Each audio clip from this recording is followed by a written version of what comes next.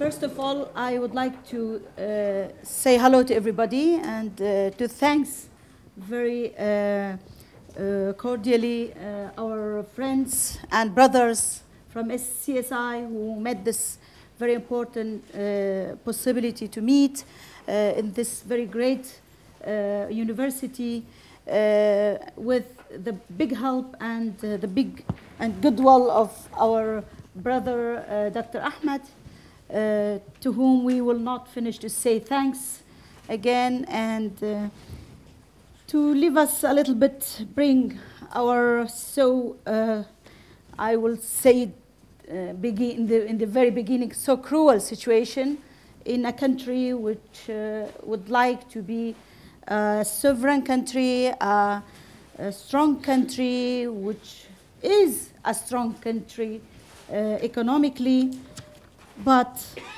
still with so great problems because of the I call it misorganization. We are not really specialists of reorganization of a country. We proved that since 10 years. So it's a great opportunity to take some of images where we are living in a very old civilization residence.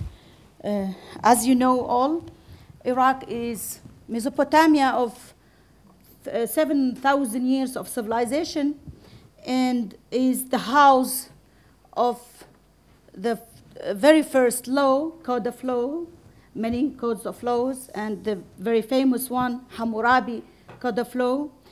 Today, we are unable to really applicate any law, to recognize any law. Iraq is also one of the very especially powerful country of Middle East, economically and even in human level. We have so many capacities and capacities which unfortunately are everywhere and not in Iraq, actually. And we would like to also see that the situation of all those changes project very negatively on minorities specifically. And we focus on Christian situation, of course, not because I am Christian, but because in our organization also we really focus on this file, which was a very bloody file for years. And till now we don't understand really why Christians or even other minorities, non-Muslim minorities, will be the victims without any reason, valuable reason, because they are normally not part of the clash we have always. Sunna, Shia, power, money, they are really people who just live in their countries and try to have this possibility of peaceful life with others, with their neighbors. And they were witness for that for thousands of years, that they welcomed the others. We will see that Mesopotamia is Christianized since very first time of Christianity. Even in Acts 2 is saying when Holy Spirit was coming to disciples, they were Mesopotamians. So very fastly, Mesopotamia was evangelized by Jesus' apostles, by St. Thomas, who was there, then 2 of the 72 apostles, Mary and Addai, who came from Holy Land to evangelize this land, which was the land of many different religions, ancient religions, and where we till now still have some of those religions, such as Yazidis and Mandais. Well, Mandais, they are very near to Christianity because they are followers of St. John the Baptist, but Yazidis are those origins of Zoroastrians, of very ancient Mesopotamian different civilizations and religions. Mesopotamia, like or Iraq of today, like a country diverse in many senses, ethnically, like religiously, has to be a country governed really by a system, a democratic system, to be able to respect those rights of everybody, as His Holiness was saying yesterday, that to protect that dignity of everybody in its differency of belief or of identity, ethnical identity. We were for years and years victims of forced Arabization. We must say we are Arabs.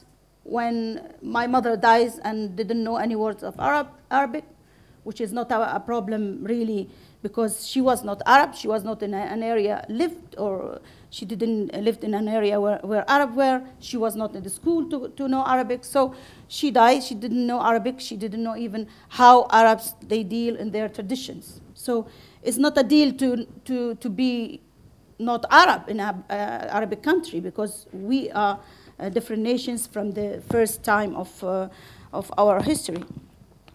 This country was never governed by people who really understand this richness of people who are rich in so many, heritage of intelligence, of cadres they created.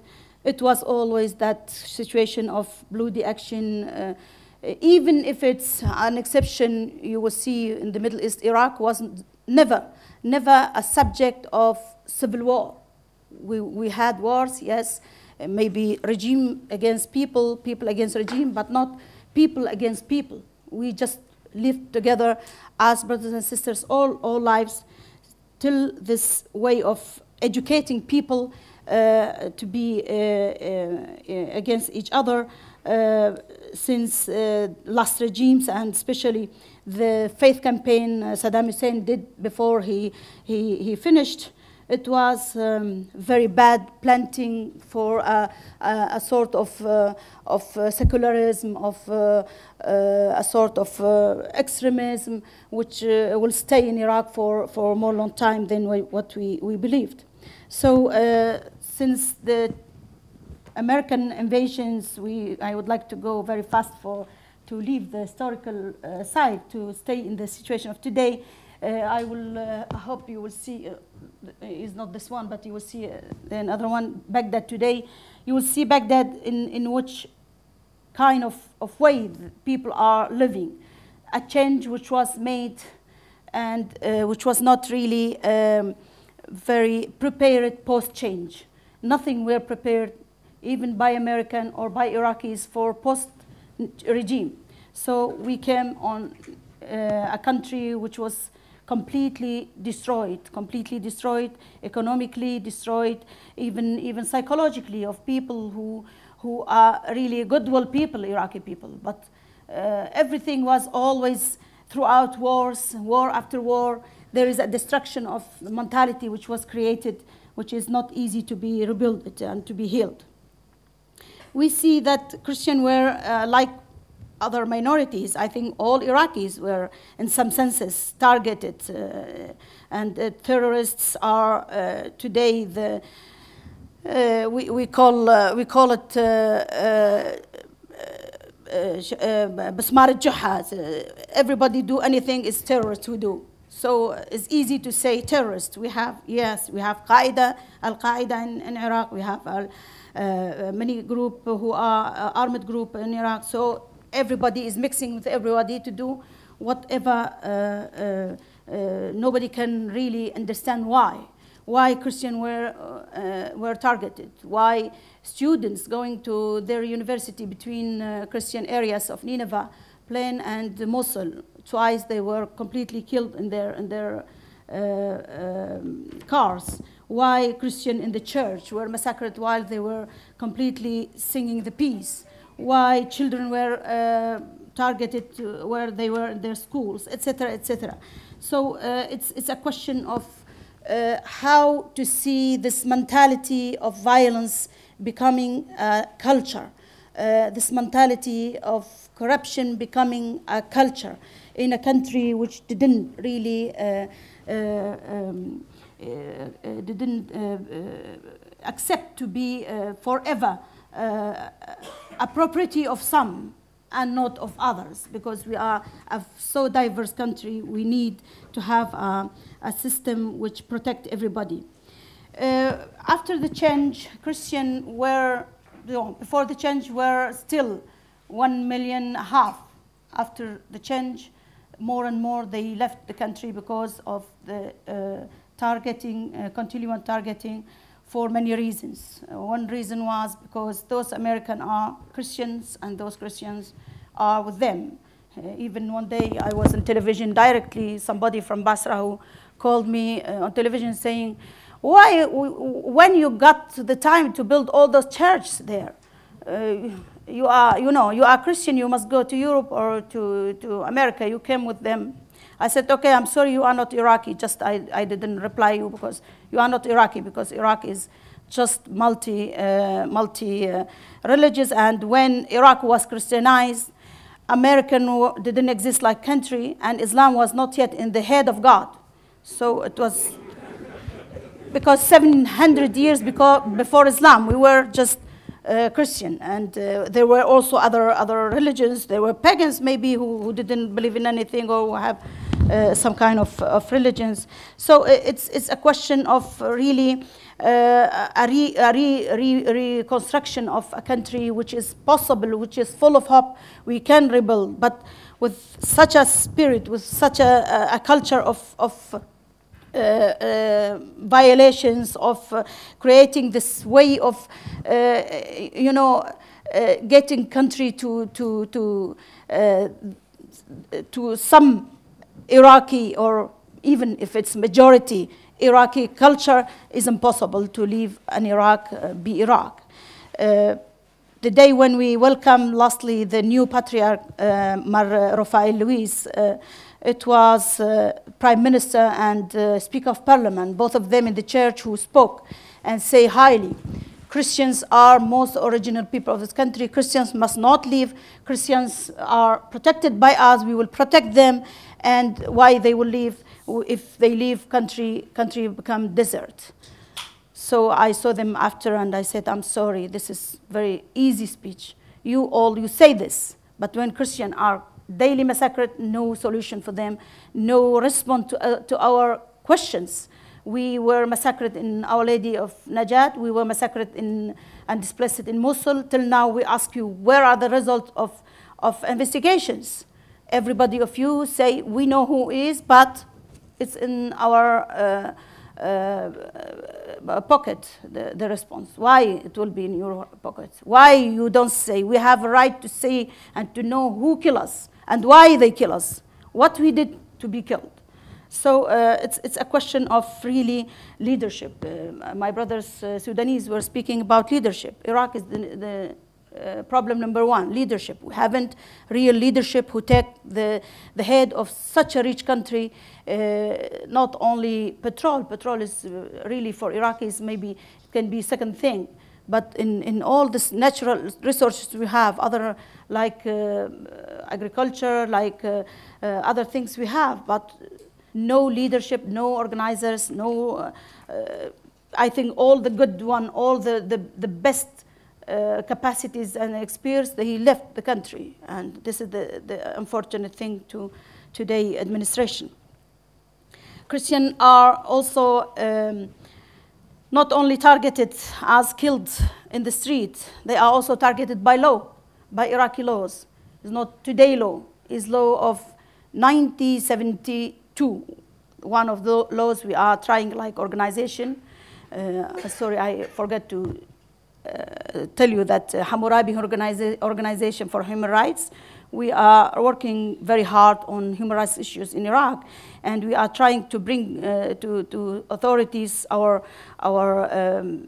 problems, which are very old problems. One of them is the many requests we just get since 2 years in our ONG, which was a subject for us to say to government, just We are now free. We can change. We are a democratic country. We would like to rebuild a democratic country. So just go forward to change those very unjust laws.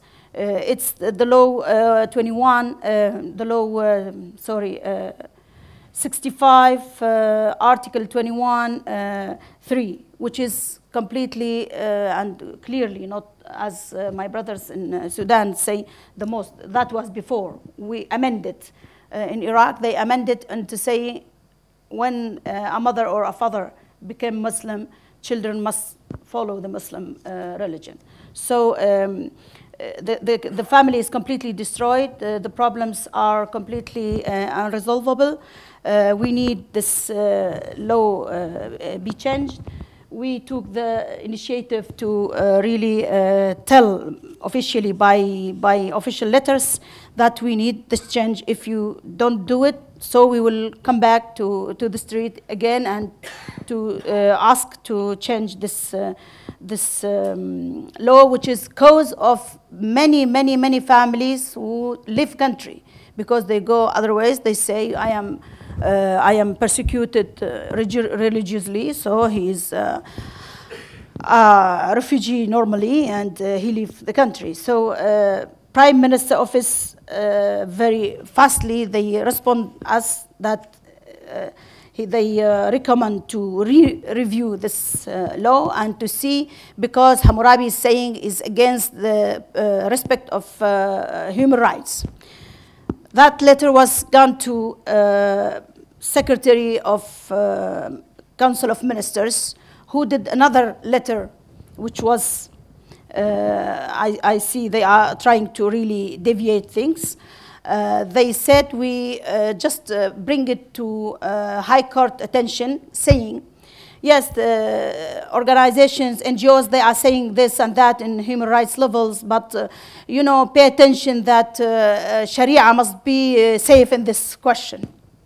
So we were doing two big conferences, one in Al-Qosh, where Christians are gathered with low man and woman Christian one, and the second in Baghdad with all Baghdadi, different Iraqi judges and low man and woman and religious men. And we told them that this is the issue which make Christian also very fear of their future. I remember the endowment Sunnah was not very happy of the question at all. He said, this is a question of religions, not a question of law. We would like to gather, we like Christian and Muslim, others not very, he didn't care about Yazidi or Mandai, they are not important, or Baha'i, they are secondary. So Christian, Muslim, we can meet to take a decision. I said, I'm sorry, you see, even a bishop, he spoke about the issue very clearly to him. The issue is not only religious, the issue is legal. We would like to be protected by laws and not by decisions and not by a dhimi way of protection, of Quranic protection. We don't want to be protected as Quranic protection. Protect them, dhimi, they are dhimi people, protect them. We don't want this. We are citizenship like anybody in Iraq. So please, just we want this law to be a law. And when you say it's Sharia, I'm sorry, I studied everywhere in Sharia, in Quran, to see this way of deviation, even for Quran. Because if you take in Quran the verse where it's saying, La ikraha fi din, it means no hating for any religion in Quran. Why you don't take this? And you go to take what? Even if it's not in Quran, it's a fiqh, is an interpretation. You do an interpretation. A religion man or a very religious judge put this on the head of Sharia, and it's not Sharia. So he was a little bit uncomfortable because it's not Sharia. It's really a law which was made by some religious man, and it was in order to Islamize those who are not Muslims by law. So this question is now on order to be resolved. We don't know when. It's long because it's now in the cart, but it's not yet to what we call it in Iraq, Majlis Shura. Next week I will see Majlis Shura, and we will discuss how they must really take this out of Sharia question, because it's not Sharia, it's fiqh, is interpretation, so we can touch to some changes. Same thing in many other laws. We have what is in what concern the property, what concern the equality between man and woman. You know, in Christian civil code can't be like Sharia is saying to Muslims. So now many Christian judges and lawyers, they propose new personal code to Christians, which we don't really encourage, such as a special code. If it's possible to amend the laws in the personal code of Iraqi of today, which is personal code of 59 and civil code as well. So it is the more progressist one, but we always find those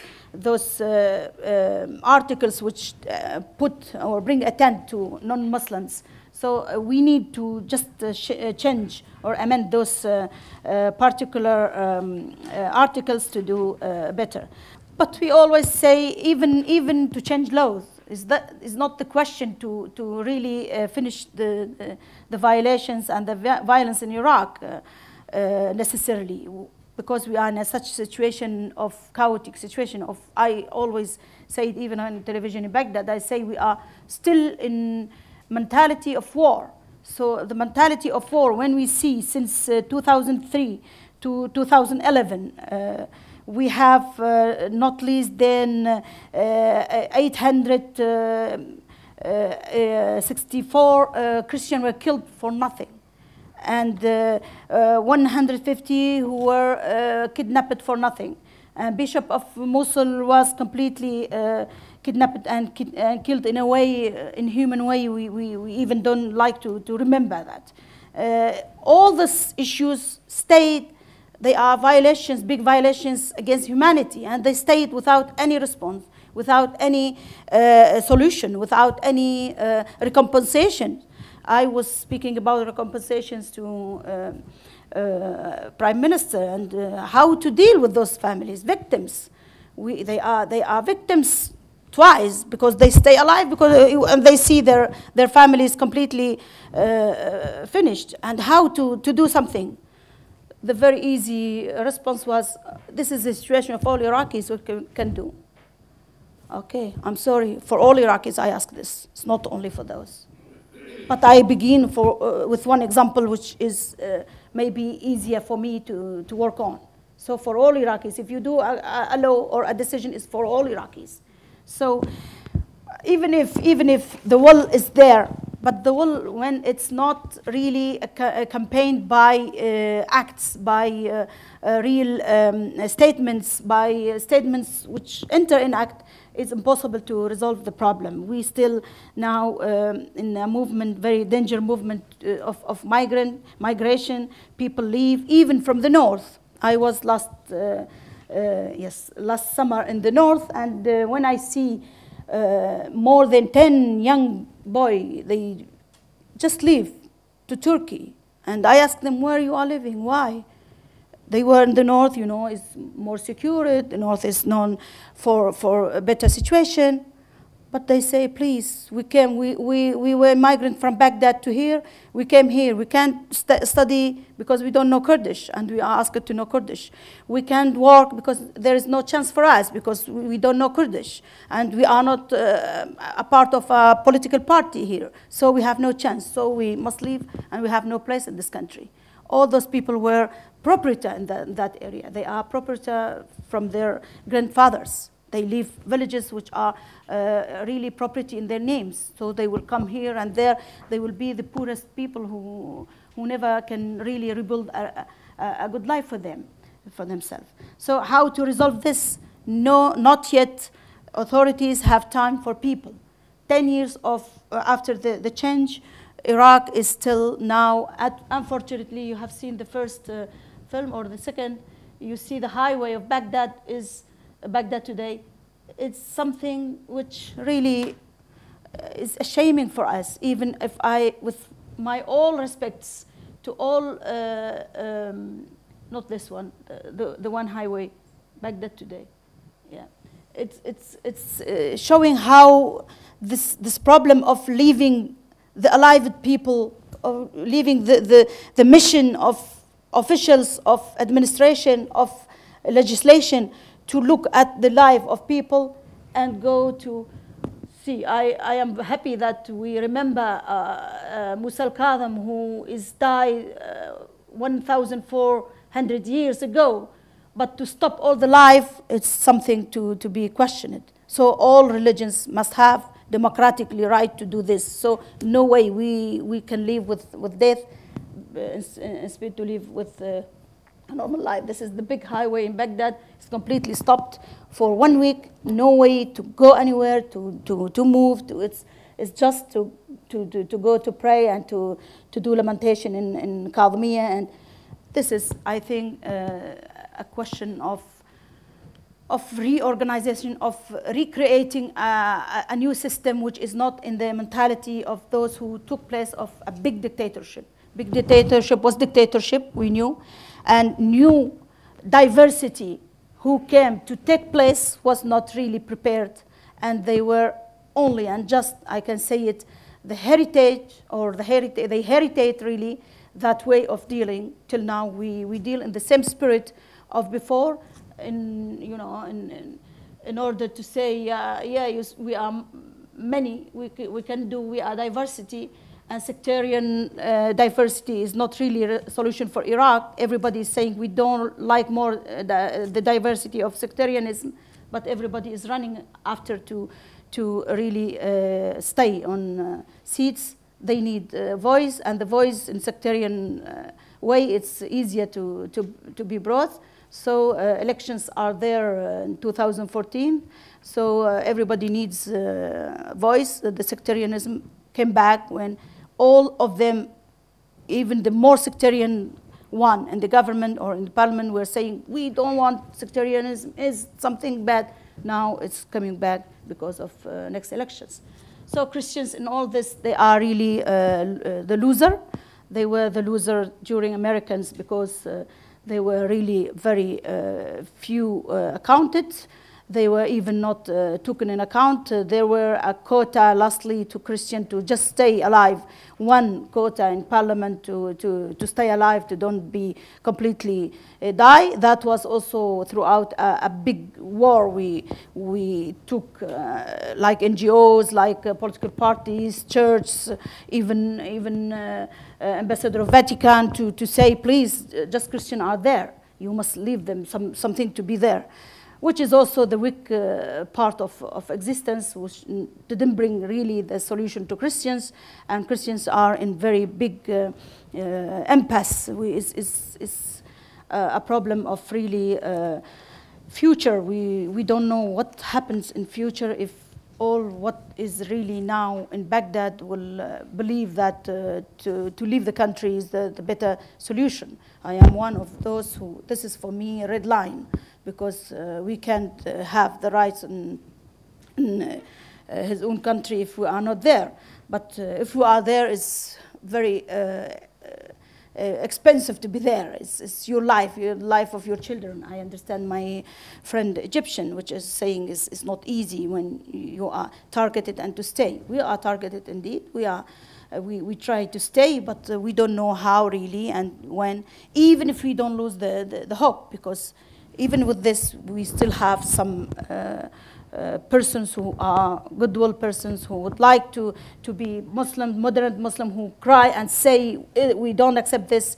Christians are the most important people in this country. Christians are the base of culture and all science in this country, etc., which is not very good here because of this way of disorganizations of administration level, of those armed people everywhere. We have many, many armies. I call them all armies because army now maybe they are also in false way sometimes to get with those groups, unknown groups who just became a force in the street, and they would like to save you when they kill everybody. So it's very difficult. I'm sorry I was long, but I will take questions. Thank you.